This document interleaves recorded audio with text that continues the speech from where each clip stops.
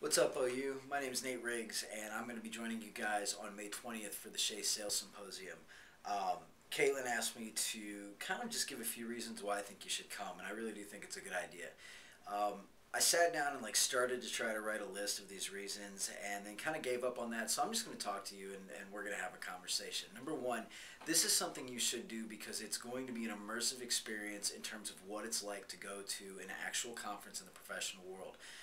Whether you're in marketing, sales, customer service, or any type of forward-facing aspect of an organization, you will be going to events. You will be going to conferences and trade shows and meetings and symposiums and all kinds of different things where people are going to get together and discuss ideas and how they move forward with business in general. This is your first experience to do that, so that's one reason. In doing that, you're going to come and you're going to meet a lot of other professionals, and this is what's going to teach you how to start professionally networking. A lot of people try to define networking as, this is something you do when you try to get a job or when you're trying to find a client. The first rule of thumb that you need to learn as a professional is that networking is a lifestyle. It's not a task or something that's on the bottom of your to-do list. It's a way that you live. If you haven't read the book Keith Ferrazzi, Never Eat Alone, definitely pick that up from the library and start to dig in because it is a book that will change your life. When you're networking, when you're going to these events, you're going to walk in the door and immediately you're going to be a little bit uncomfortable. There's going to be a lot of older folks there, who are seasoned professionals. Some will be wearing suits. I might be wearing a suit. We'll see what happens. At any rate, that feeling of uncomfort that you get, that's good. You want to make yourself uncomfortable. You want to put yourself out of your comfort zone. Sit at a table. If you have the opportunity to pick what table that you sit at a table where you can find other people that look just as uncomfortable as you, because professionals feel this way as well. That's usually a good place to start a conversation.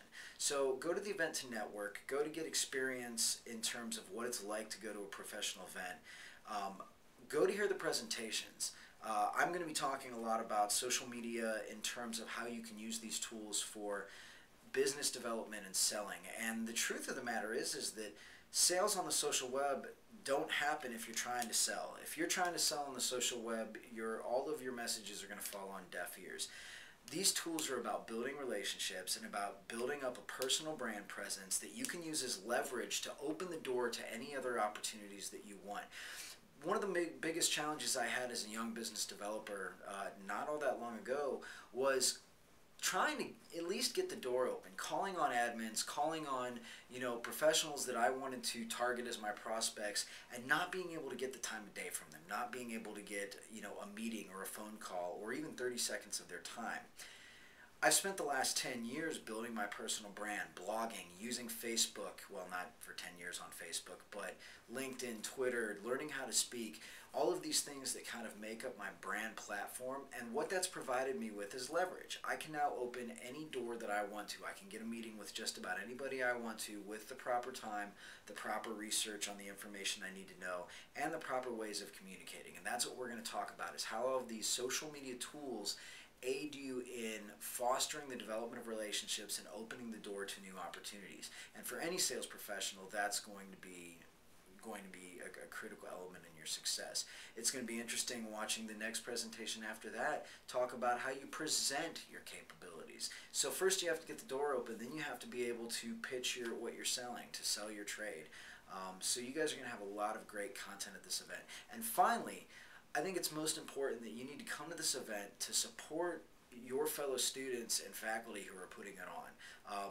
This human business team has done some amazing things. I don't know if you can see in the background. I'll see if I can switch over here, get back to the blog.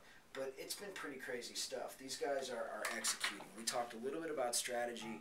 We talked a little bit about the tools, and we spent about 6 hours together. And frankly, these guys are doing more than a lot of potential clients that I look at. So come and see what the human business team at Ohio University is doing, because they're the ones doing this right now. They're using the tools, and they're putting butts in seats by doing it. And I think that's going to be some pretty valuable information for you guys to have.